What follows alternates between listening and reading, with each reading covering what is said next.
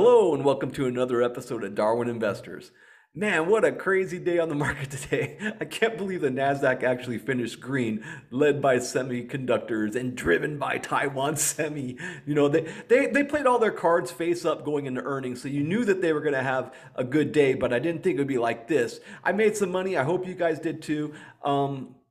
I didn't make as much as I could have. I got really spooked with all the bad stuff that happened earlier today. But in the middle of all that, there was a little green shoot. There was a little article that came out that was very much overlooked because there was all that bad news. And bad news is what prints, and bad news is what leads. But I try and find the good news. I try and find that money. And I did find a company that I think is going to report bang on earnings in 2 weeks. So it's something to keep an eye on. And I'll let you know how I'm going to play it. So the day started off amazing. I got up this morning and I saw this earnings report and I was like so pleased. Taiwan Semiconductor top second quarter targets guides higher.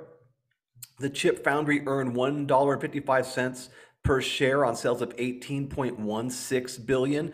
Analysts were only expecting $1.44 and 17.68 billion. It was a 67% increase year over year. And they guided higher. They actually were guiding for $20.2 billion when Wall Street was only expecting $18.66 billion. So I thought that Taiwan Semi was headed to the moon.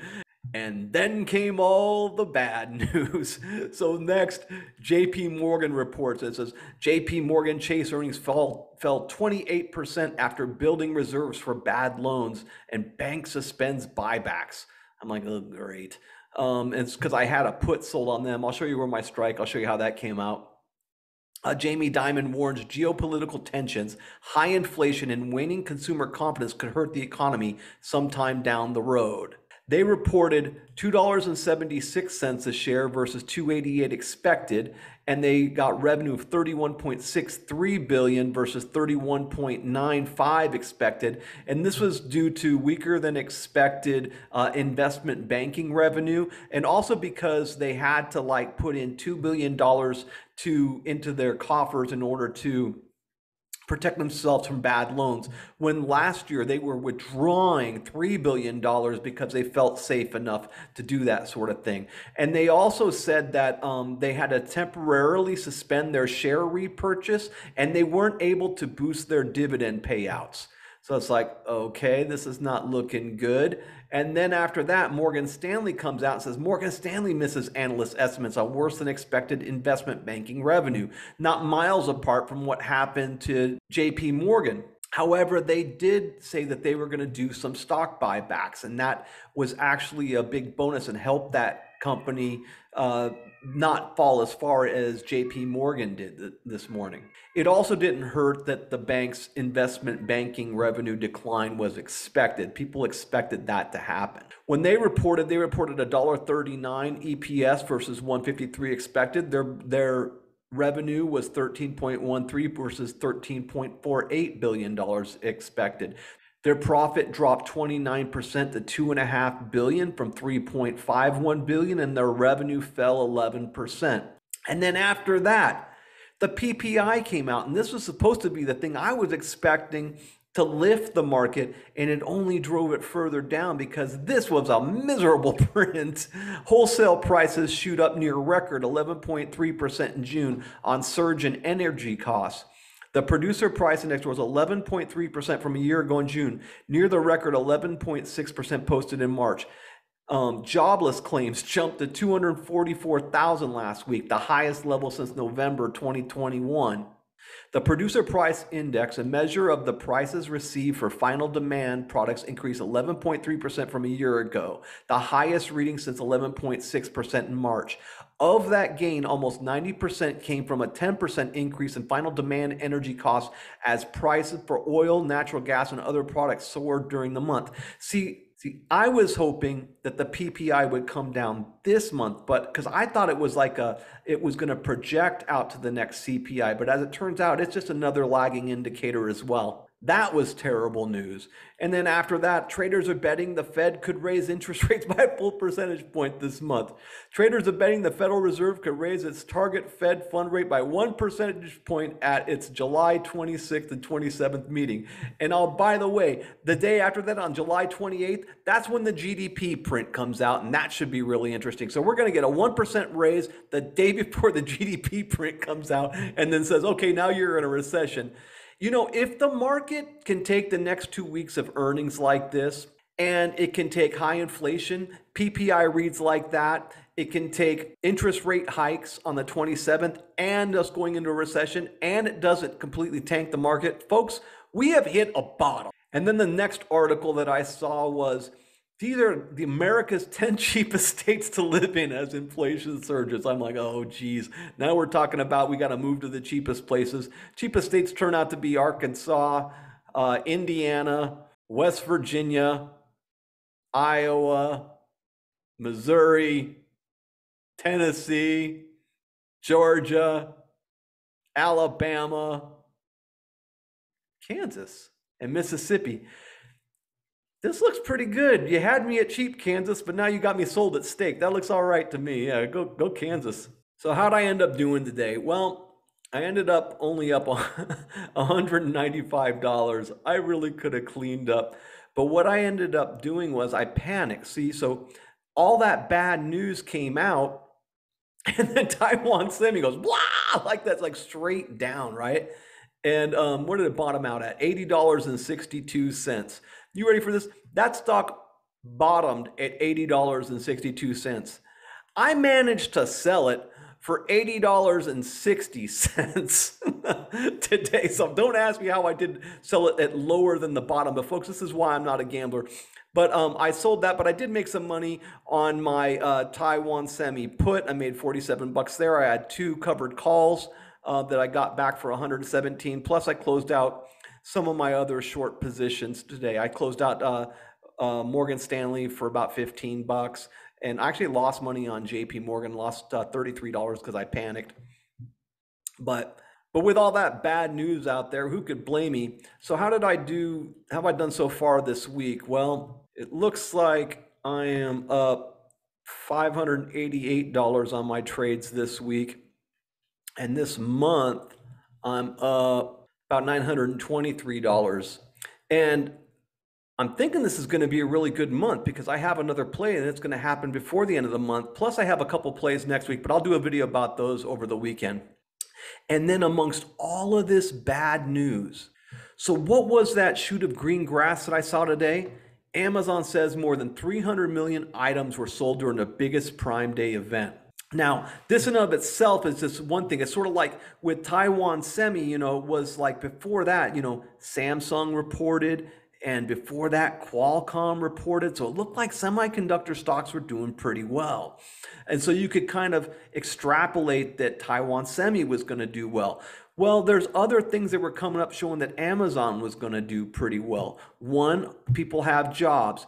2, they may not be buying houses and cars, but they are buying smaller ticket items. And it remains to be seen whether they're actually buying iPhones. I'm beginning to think maybe we are buying iPhones, but we'll see soon enough when Apple reports.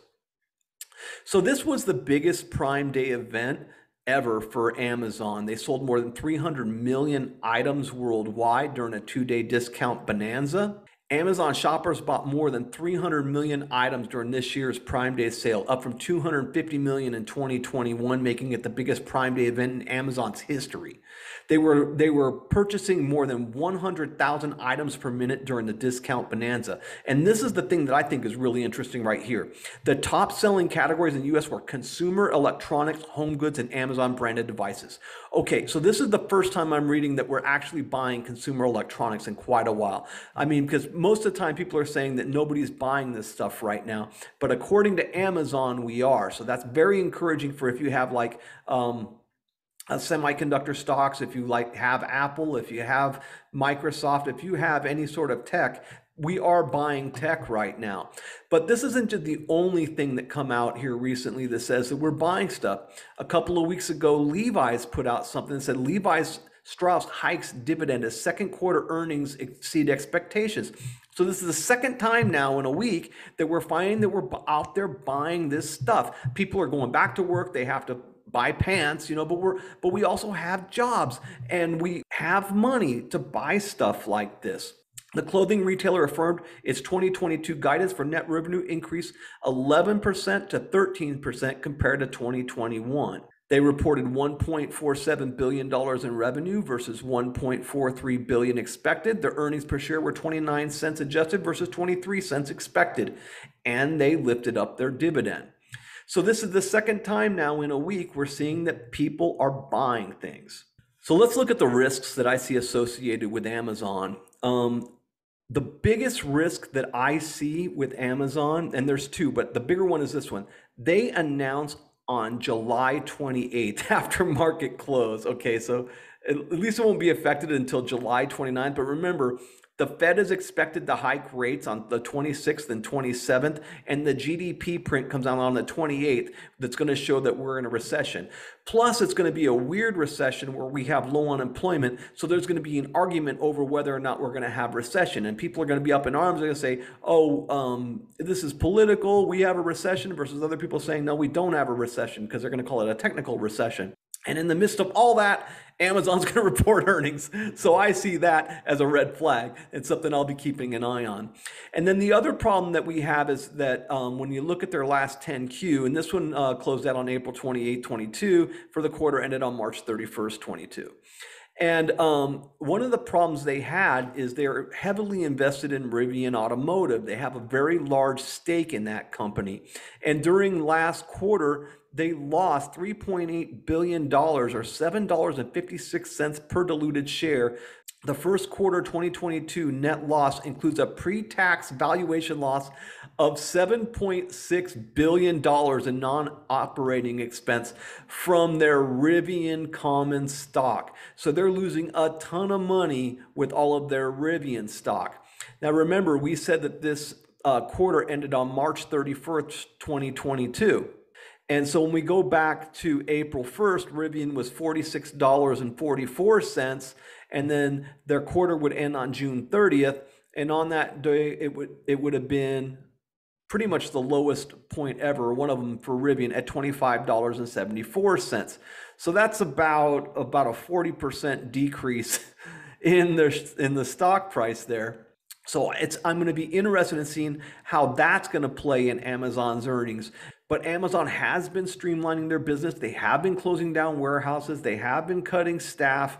They are trying to tighten things up a little bit. And of course, they're having a lot of sales. It's Amazon. So it's going to be interesting to see how this company performs in this quarter. But I will say that I am bullish on Rivian in the long run. I'm just bullish on EVs in general. I recently got a Tesla, and just a used one, and I can't tell you how much I appreciate A, the performance of that car, and B, the not having to put gasoline in the car. And I saw that GM today, they're actually going to make a supercharger network of their own. And so once these supercharger networks are all over America, based on the experience I'm having with my EV, I can't imagine that everybody wouldn't love one if they had one. As a matter of fact, I think I'm going to go out and hug a tree right now. Hello, tree. All right, that tree has been hugged. I wonder if it was good for that tree as it was for me. And another stock that I'm looking forward to their earnings is going to be Macy's. Now, Macy's is like Levi's, like Amazon. They sell kind of smaller ticket items. They do sell Levi's. They sell Calvin Klein. They got Polo in there. There's everything under one roof. Plus, they have a really robust e-commerce business, one that doesn't get a lot of credit, but one that, like, every time they report earnings shows that it's a very good online business that they're running right now. And so that's something that's a little bit overlooked at a Macy's. Now, when we look at them, we can see they're trading at a price to earnings ratio of about 3 with a dividend yield of 3.87%. And they actually do a lot of share repurchases. I think they authorized $2 billion in share repurchases this year, which at $16.26 is a lot of shares of Macy's. I'm not quite as bullish on them as I am of Amazon, for obvious reasons.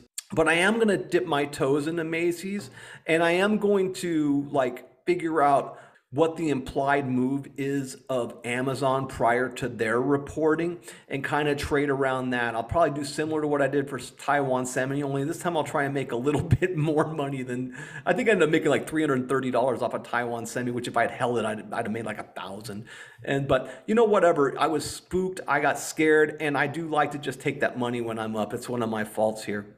All right, that's going to do it for tonight. Yeah, if you got anything on this video, just like, subscribe, hit that little notification bell. Or if you just want to follow me and see if I make or lose a whole bunch of money trying to find little deals or like places to put money in this train wreck of a stock market that we're in right now. It is fun for me to try and do, and I have been making money this year in my trading. Not so much in my investing, but my trading I've been doing just fine. I probably should have just never invested in anything, should have just kept on trading. But all right, until then, we'll see you next time. Have a good day. Bye.